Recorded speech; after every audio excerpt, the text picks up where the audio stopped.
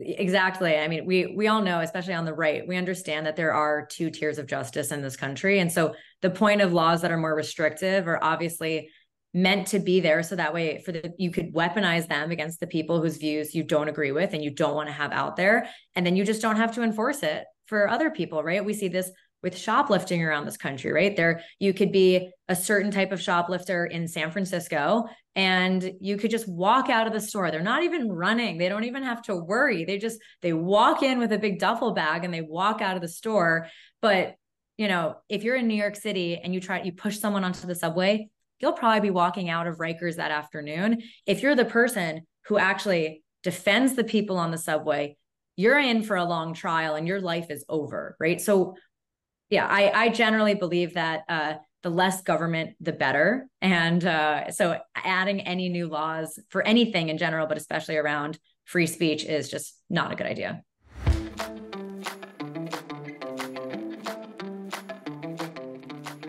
Hey, Culminators.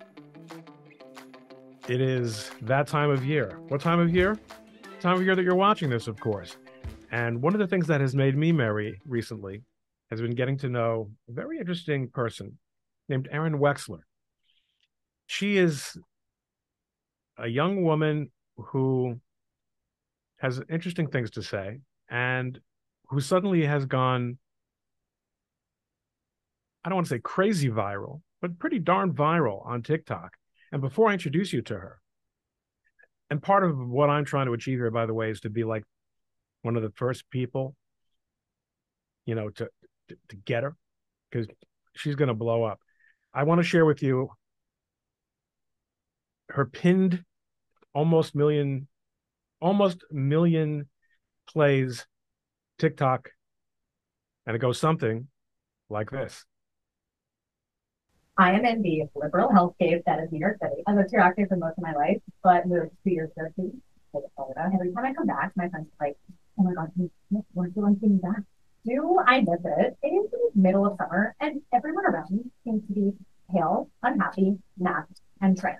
Okay, I take that back. Not everyone is trans. Everyone's just kind of androgynous looking. Wow, that's the water. I feel like I'm observing and the men are all producers, coordinators. They all have pronouns in their bios. Plus, the Mario Kart style obstacle course of having swerve around people and jump over dirty music on the street. Just only got more complicated. But I would myself every time I'm going to do it, asking for counsel, feel to the outside. But half the time they don't even have it. I'm just telling you to be accepting all prayers. Oh, I hope you heard it if you didn't see it. She's accepting all prayers. And let me tell you that this is a young woman whose prayers are accepted, as she just explained to me. Arynne, welcome to the program. Ron, thanks so much for having me. It's great to be here.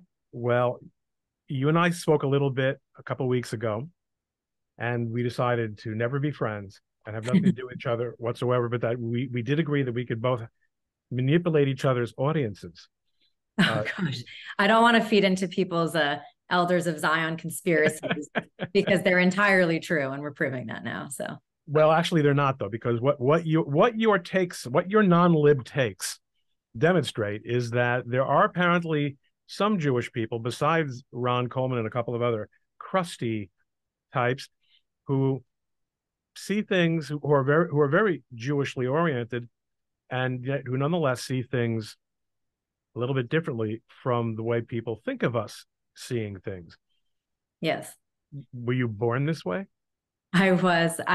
God made me this way. I am not one of the red-pilled folks from COVID. I'm not a red-pilled Jew from October 7th. I was always a teeny little Republican Jew, just out fighting the good fight in New York State. And thankfully, I'm now in the free state of Florida. I got to make the move down here a couple of years ago. I'm very lucky that work afforded me to do that. But yes, I had to know what I was talking about from a very early age if I wanted to have a fighting chance. But you've been obviously focusing on becoming a social media influencer from a very early age, right?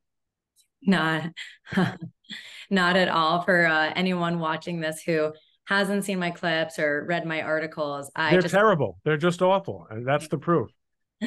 And I appreciate it. I need all all the trash talk, because it fuels the fire, That's Ron. what I'm here to build you up by breaking you down. Exactly.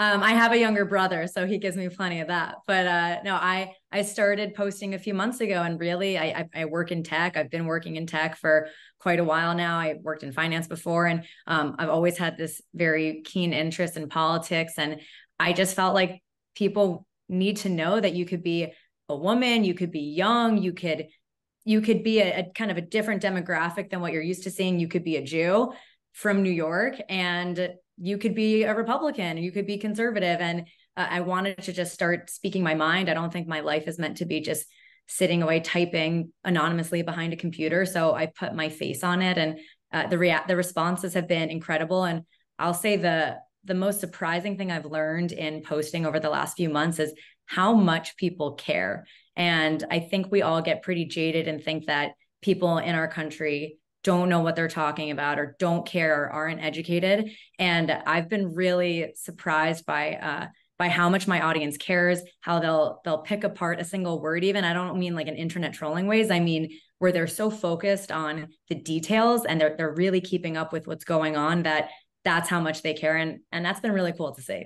Well, that is actually interesting, because one of the things that Mrs. Coleman and I often fret over is, are we making any kind of difference? You know, she writes for Legal Insurrection, and I have waste my life on social media. And but for me, it's almost over, right? I'm just coasting downhill. We often wonder, is there anything, are we accomplishing anything? Because it seems that the same people make the same mistakes and fall into the same patterns over and over again. And here you are, young, fresh-faced, gainfully employed, and you mentioned two things. One is that you felt that you could make a difference, and therefore you decided you wanted to try to make a difference. And two, you put your face behind it. And obviously your name, you're not really advertising your name as such, but once the face is out there, yeah, it's over, right? Did you have any concerns about having your name known? I mean, there are a lot of creepy people out there. I don't, I mean, most from the point of view of being a young woman, but I really mean, because that's, look, if you're gonna have a Facebook account, then that's the same thing. But I mean, from taking the politically incorrect side of things. Yeah. No, I mean, first on the safety concern, which is actually the lesser concern, I think, of what most people think about when they think of putting their name next to these ideas, is actually, there we go. Yeah, that's my face. That's the whole collection. The whole page. It's all over. No, on the security part, as someone who is a very proud gun owner down here in Florida, that's not a concern. So if anyone's watching this and thinking, you moved out of New York, okay, yeah. So she's allowed to have a gun. I'm allowed to. I have multiple guns, and I have a couple thousand rounds of ammo sitting here right next to where you can't see it, right out of frame. So if anyone's hot, that is hot. If anyone's thinking about messing around, you could try. And then on the point of putting my face behind it, I actually, a couple years ago during COVID, decided to start a very small Instagram account and was posting similar takes, but without my face. And it was more just tiles that I thought people would share. And it went nowhere. And I think it's because you have no idea who's behind it. There's no personality to it. And I just decided people could tear me apart. I'm assuming that will happen. I'm a conservative woman. We know the left hates anyone who goes outside of the box that they've decided to put us in. So if you're Black, if you're a woman, you're not allowed to have these differing viewpoints. And I decided I don't care. I'm not here to live my life for other people's opinions. I don't believe in reincarnation. I think this is all we get. And will I look back and be proud that I kept a job that no one really cared about, though I do really love the company I work for, and they're really, truly amazing people. And we're doing work that I'm extremely proud of. But that's not my purpose on this earth. And I do think that society is so lost now. I mean, we've been seeing that for years, especially since October 7th, when there's just no moral clarity in our country. How can I say that it's a sacrifice for me to put my name and face out there? It's the smallest thing that I could do. And I'm really happy I've been doing it. And I've I've been recognized a few times since I started, and Yeah, tell us about that. it's very few times, but Okay, but it's very big recognition. Let's come on.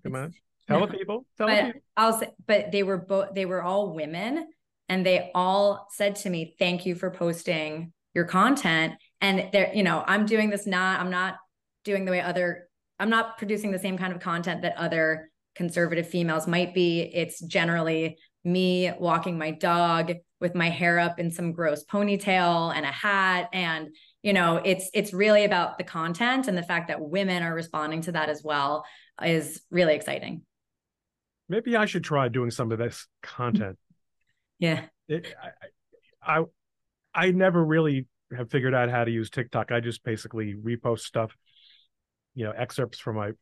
But it's not, to quote Brie Larson, they didn't make it for me. Um, but you did get a different kind of recognition, not just on the street, right? I mean, you mentioned to me that you got kind of a couple of big time shout outs. I've got, yes. Which video was that, or which TikTok was that? Well, I've had the video you just played. I had a number of stitches, and it was just people reacting to it. And there were some big personalities to that. So, I mean, Jack Martin, I like that it crossed outside of political lines. So you just have other big social media types who've been sharing the videos.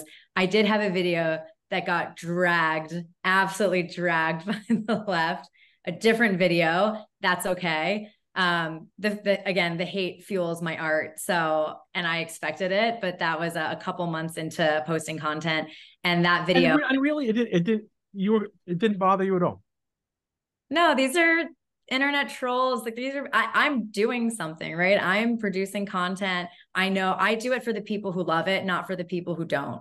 And so when there are people who like it and react positively to it, that's the only thing I care about. And so, yeah, people could hate on it, but I expected that. I grew up as a sole Republican Jew in New York, where I looked at my parents and said, now we're going to learn how to shoot guns. And so we'd go on the weekend. And I actually once showed up to give a small side story of what it was like being a conservative child in New York City. I went to a very fancy prep school. I was very lucky to attend a top tier school in New York City. And one day my history teacher pulled me aside on a Monday because I had a big bruise on my cheek because I'd been shooting that weekend and I was growing. And for anyone who knows guns, the barrel was a little shorter than it needed to be for my growth spurt that I'd had. And so I was really rolling into the barrel of the gun, and the recoil caused a little bruise on my face.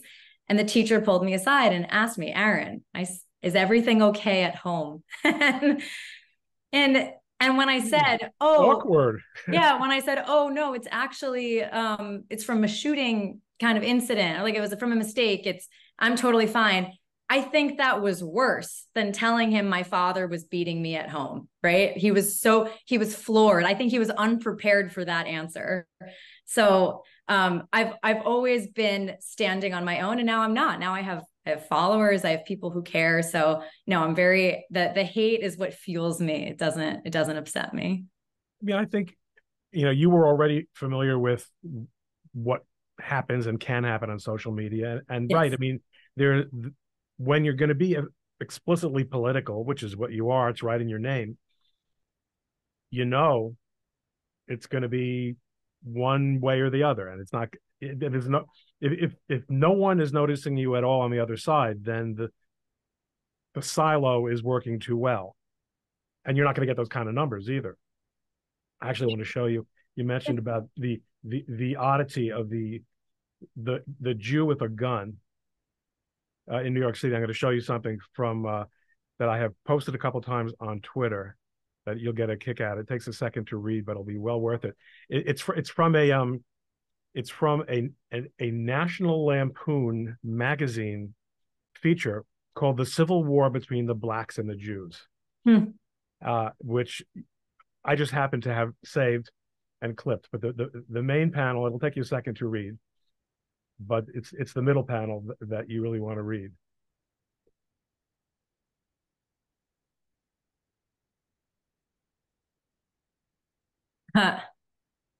That's kind of, I have to admit, is still, I don't sell guns, of course, but I do know which side they come out of, but that's about the extent of it. And some people have said to me, Ron, come on, Ron. I mean, you're actually kind of a relatively high profile guy, and you're going, but you know, I'm a tough guy.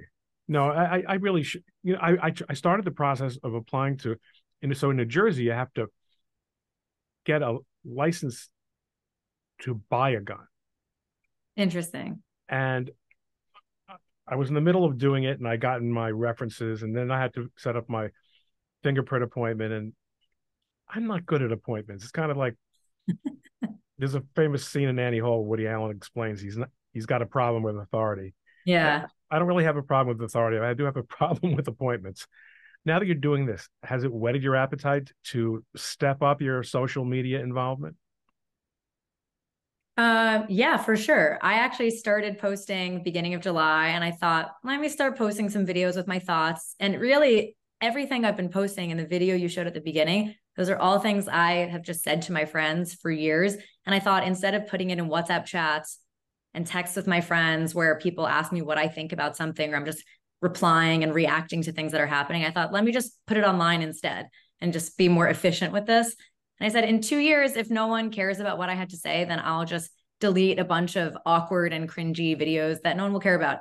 And my first video got 20,000 views. Now, of course, perhaps TikTok, whets your appetite a bit and gives you views at the beginning to, get you excited and post more. But it after a month where I had a viral video with almost 1 million views, I thought, okay, there's something here potentially. And after a second month with another viral video that a lot of people on the left had a good time reacting to, but so did Ben Shapiro. So that was, I don't care about anyone on the left who was reacting to it. To be on Ben Shapiro's feed and have him laughing at it was okay, folks. Worth it. All right, so she just started doing this in July. Okay, she just thought, oh, put my ideas on the, and meanwhile, okay, the old man is on Twitter since 2009. I practically invented it, right? Ben Shapiro, to my knowledge, has never, who is my client, has never reacted to anything of mine on social media. What could be the difference between me and Alan? Okay. She's young, of course. That's all it is. I asked you this when we first spoke. Obviously, it's better in life. I certainly have found this to be the case. To be attractive than to not be attractive. I don't know how the algorithms know, but they do. Apparently, they do. But I noticed in your content, you're not pushing cheesecake. It's about the words. On the other hand, you're not just another pretty face, but okay, you're a pretty face. Again, I learned not to feel guilty about becoming prominent based on my looks, and I think that everyone should feel that way too. Whatever God gives you, that's what you got to go with. Now, I noticed when that you also have, you've been doing an increasing amount of, which makes sense, longer form stuff. Mm-hmm. You have written, I see, for Blaze Media, mm-hmm. and it looks like you've got a couple of. Now, you just submitted stuff and they took it, or did was it on the strength of your social media popularity? They did not know. They don't know that I am posting on TikTok. And yeah, my Twitter feed is pretty paltry. It's more about my personal feed right now on Twitter. But your personal, your private and confidential. That's like my YouTube channel. No, anyone can follow me at Arynne Wexler. You just have to know how to spell my name, which is very difficult. So, and why? Yeah, let's talk about that. What the hell is that? Sure. Was that your parents' idea, or is that something that you thought would be a brilliant move? No, I can't take any credit for it. And I think part of my personality and grit is partly being raised by great parents who made me tough. And some of it was the way my brain is wired. And I think a third of it is from having a name like Arynne, Arynne, where from a very young age, I had to be a very good speller and had to know that no one would know how to say my name right the first time. So, did they make that up, or they totally made it up? They were ahead of the. So your parents are black, actually. Yeah. I've had that joke before. My favorite thing though is when liberals want to find out why my name is Arynne, they ask in a very roundabout way. So they'll ask me, where are you from? And they don't, and I'll always answer, oh, I'm from New York. And they'll ask, oh, where your parents from? And I'll say, oh, they're also from New York. And it keeps going because we're from New York for a little while. And then I'll eventually I'll have mercy on them and I'll say, oh, no. Oh, they just made it up. Yeah, they're creative people.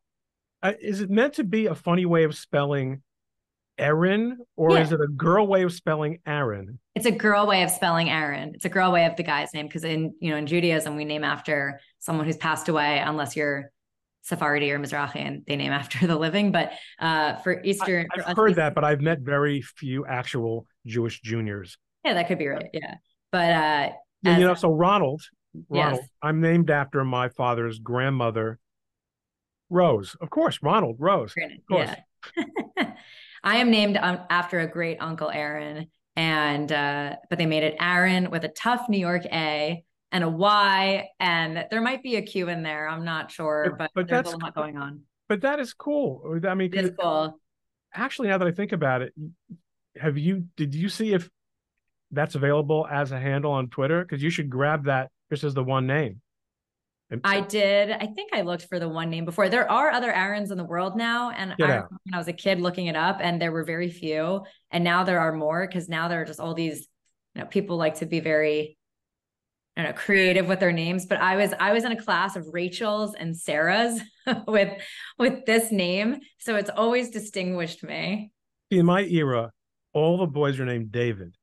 Mm-hmm. And we're not really sure why, although all the Jewish guys, someone suggested maybe it was after David Ben Gurion, which would be astonishing to me. But my middle name is David. The reason I actually want to put this back on screen because you talked about where you're from. You're from New York, and you've lived in New York, and now you live in Florida, which is kind of South Florida, so it's New York South. But you've lived in Israel for more than a little bit of time in your life, isn't that true? It is true. You went to Tel Aviv University, was it? No, I never studied in Israel. I never did. You worked there. I worked there. I worked there as a proper. You can continue freeloading on the Blaze if you don't want to subscribe. But I'm actually subscribed. I just never. Yeah. Everyone's always logging you out. Isn't that how many times do you have to keep logging into things? Yeah, you need a password manager, but we could talk about that after. No, I have one, but I have two. Google and Dashlane are always fighting with each other. Yeah. I don't always really want to turn off the Google entirely because I don't know why. Sometimes it's useful, but I have a lot. Yeah. Oh, yeah. Yeah, but no, I was working in Israel as an adult from 2018 to 2020, and I happened to move back to New York on March 15th, 2020, which was planned many months before we'd ever heard of COVID. But I lived in Tel Aviv as a working adult, paying rent, paying all, really properly living there. So you must have visited before, like you must have had a connection, right? Was your family one of those, let's go to Israel a bunch of times? Yes. I feel very lucky. We went all the time. And so I had a really full life there already. And I was going a lot with work before for the company I was working for. And they gave me the opportunity to go and stay in Israel. And I took it, and I'm really glad I did. And it also, even before that, though, I had a very sharp understanding of the politics in Israel. I have family in Judea, Samaria. I hitchhike through the West Bank when I'm there. Although I got kind of tired of like always having like a baby in my lap and like a kugel that I had to balance when hitchhiking. So I decided to start renting a car. But especially not her baby, not my baby, but someone else's child, like crawling all over you, which is really nice that it's a very normal thing in the West Bank where people just hitchhike and people will take you to where you need to go because the buses just don't show up. But I pass through these checkpoints people talk about and, drive on a road with other Palestinians and shop in a supermarket next to Palestinians. And, so especially with everything in the news today, I have a lot to say about it. But yes, I've spent extensive time in Israel. You do have a lot to say about it. And you said some of it in this article, which I had put on the screen. I'm putting it back up now. The conflict is so much bigger than Israel, and it's already here. It's from earlier this week, November 2023, or earlier this month. Leftists have long believed America is an evil empire to be destroyed from within, and they're riding the wave of this moment. Mm-hmm. I mean, this is Israel. It's really hardly even about Israel in many respects. Yes. Yes, I agree. And, even though as much as this is about total hatred of Jews, I don't even like using the word anti-Semitism because I think we use it so much now that it's almost meaningless. And, we have all these anti-Semitism committees on college campuses, and it always has to be said with Islamophobia. So, it's kind of irrelevant now, but there is serious Jew hatred in this world. It is the world's oldest hatred. And yet, this has almost nothing to do with Israel, right? This is a proxy war with Iran, and it's even broader than a proxy war with Iran. This is really, we're at a moment in history right now where it is just good versus evil. It's the nihilists versus humanists, right? This is the moment we're in time, and we're seeing it across Europe and South America and the United States and the Middle East. It's everywhere. Except, you look at Ireland. Yeah. So they're the largely anti-Semitic population. Mm-hmm. And I just say that as a throwaway. It's not like a big deal. They're not busy, as we say in 2023 parlance, hating on Jews Right. in Ireland. There aren't a whole bunch of Jews for them to bother with, but everyone knows they're pretty weak. They're a pretty woke crowd, Mm-hmm. and have never been particularly fond of the Hebrews. They've been importing massive numbers of refugees Mm-hmm. from countries that any reasonable person would want to be a refugee from, but they're not really refugees. They're just refugees. We want to live in Ireland instead of living in Algeria. Right. And as we all know, there was a violent incident, and a native Irishman or Irish young person was assaulted, killed. So, yeah. And the Irish They were absolutely kids, I think. They were young. blew their tops. The Irish blew their tops, and this has exposed a gigantic fault line among. I mean, are these people good or are they evil? I don't know. I mean, one thing is for sure, they're dissatisfied with how it's going. Mm-hmm. At the same time, the Irish government is trying to pass it, not at the same time, as a result of or rationalized by these riots that are taking place, these anti-immigrant riots. They want to pass a sweeping new anti-free speech law in Ireland. Mm-hmm. Now, this puts people who are keeping an eye on Jew hate in an interesting spot also. Because here we are talking about situations where expressions of antipathy and hatred towards Jews on campuses, in front of the Democratic National Committee, in front of the White House, whatever it is, have led and do lead to actual violence, or in that high school in Queens, actual violence against Jews or against people or against people or entities that are associated with Jews. That's hate speech is never going to be against the law in the United States, but speech that incites people to violence, it's a very, very narrow exception to free speech. But we're actually seeing it in play in these pro-Palestinian, I'm using a lot of scare quotes in today's episode, and these pro-Palestinian demonstrations that have turned violent. Mm-hmm. Here in Ireland, it isn't really about the words at all. It's about something happened, and then there might have been people communicating with each other, but it's not as if there, as far as I know, there was some big slogan or something. But what they want to make illegal is to even be in possession of materials that could tend to, in other words, this really, really broad definition of inciting violence. Mm-hmm. We have a problem, right? People like you and I, because you can't paint broadly on this topic of what level of speech, what kind of activity is prohibited. It can't be, oh, it's based on hatred. It's based on, because no, you have to make real distinctions. You have to actually say, well, is there really violence taking place? Is it just we want to arrest whoever we want to arrest based on what they said? Do you think there's any way to get that across to people in general? In other words, are you anti-free speech or pro-free speech? Oh, I'm anti-violence and I'm pro-free speech. That's doable, right? Yeah, I mean, I actually think it's a different problem, or it's a part of what you mentioned, which is this is all a farce, right? It's a subterfuge for control and power and being able to decide how a population is able to speak and therefore the way they're allowed to think. So do I think that Ireland cares about stopping violence and that's why they want to change speech? Or do I think that they want to control the things people are allowed to say?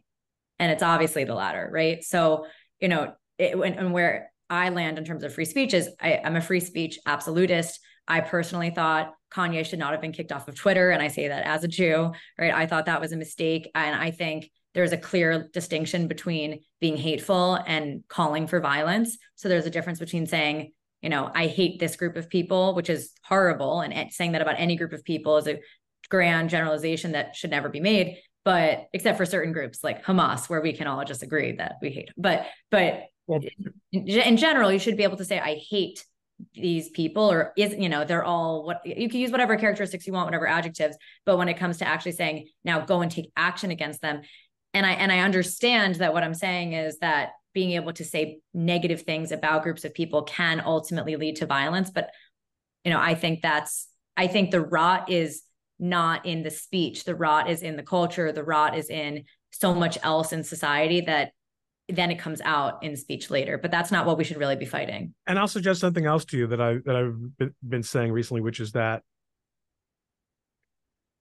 tell me about your concerns about, tell me that you're worried about inciting violence after you show me that you actually will do something when there is violence. Mm-hmm. One person was arrested at that White House riot. One person was arrested at that DNC riot. Mm-hmm.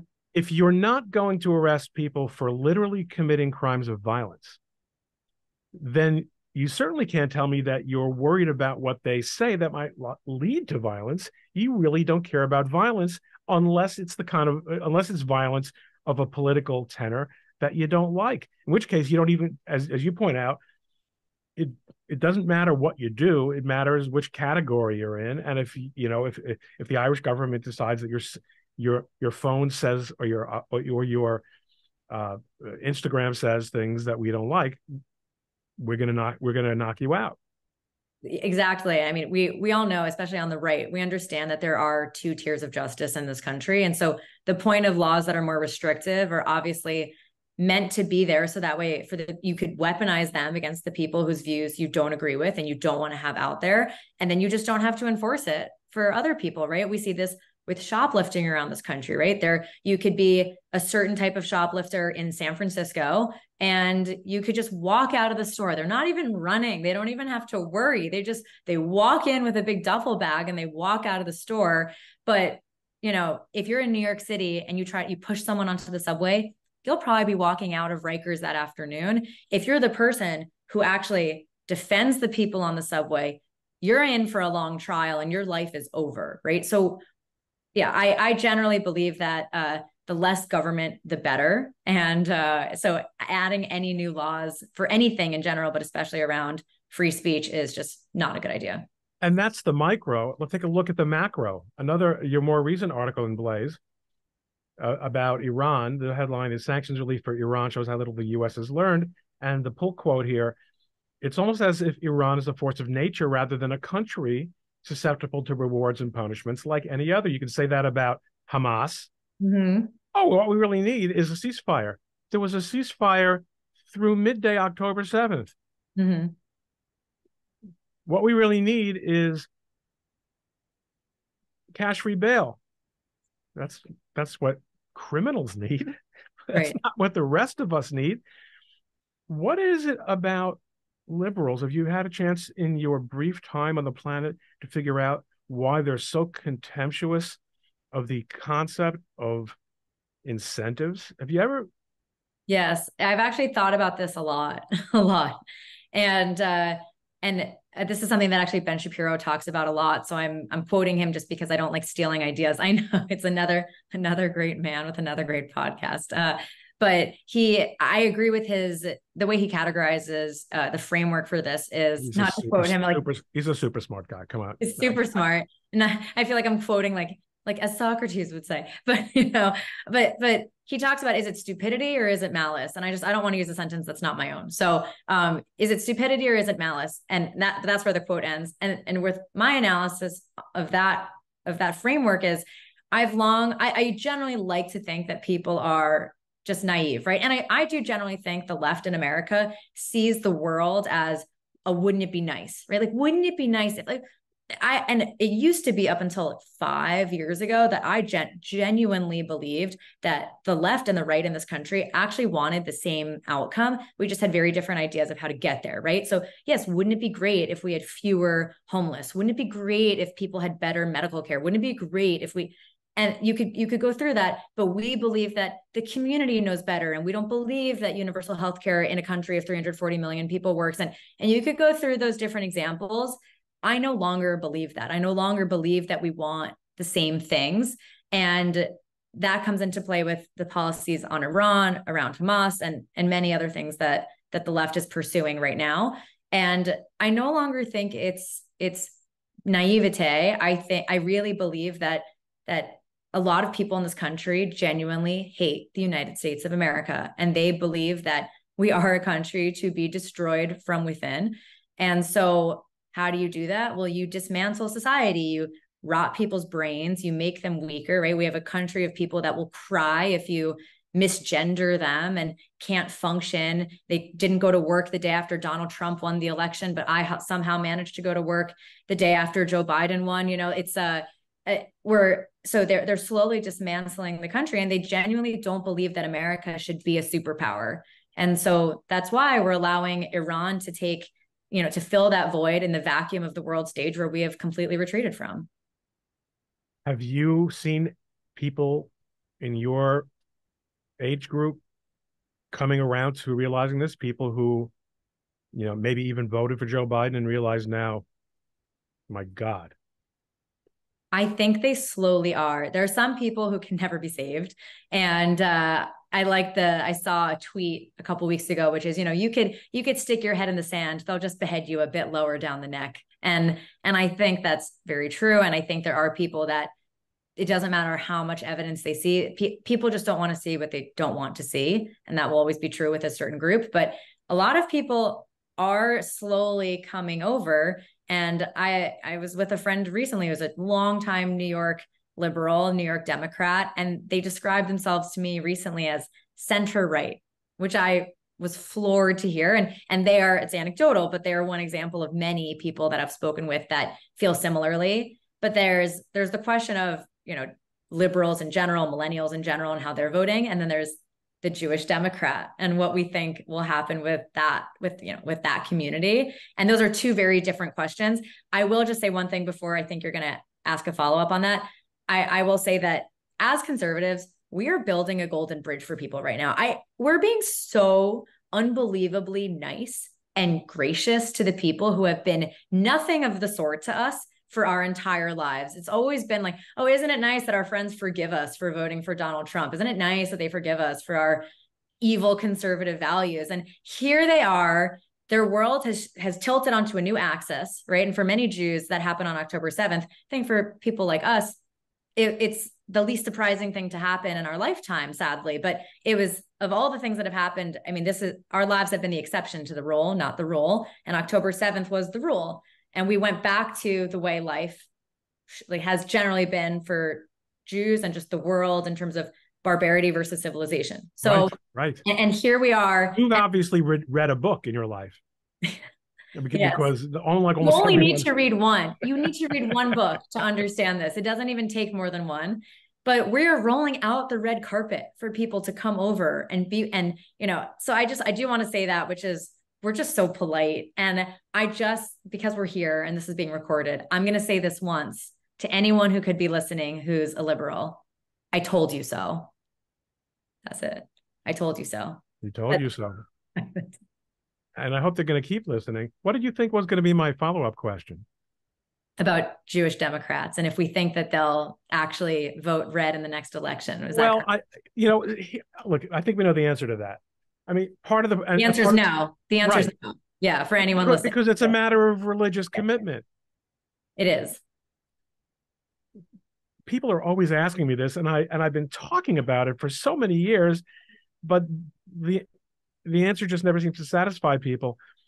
Why do so many Jews vote for the Democratic Party? And I do think the answer is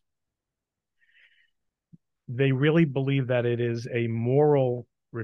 It's simply what they are. It's simply what they are, and they can't imagine doing otherwise. And now you'll hear a lot of people, I think, say, "Well, if it weren't Trump, I would," but it's not true, because whoever would be the Republican nominee, they would turn into Trump, because the Trump that you're thinking of isn't even the real Trump. It's the Trump that has been created for you created for your consumption by the media and by the Democratic Party. I mean, I lived in New York my whole life. Donald Trump was not known as a racist, a bigot, no. Certainly not an anti-Semite. He's in the real estate business in New York. It's just something that they made up, and millions and millions of people accept it uncritically. So you're going to help everyone change their mind about this, right? I am attempting to. I will say Norman Podhoretz saw this a long time ago. He wrote that book, Why Are Jews Liberals?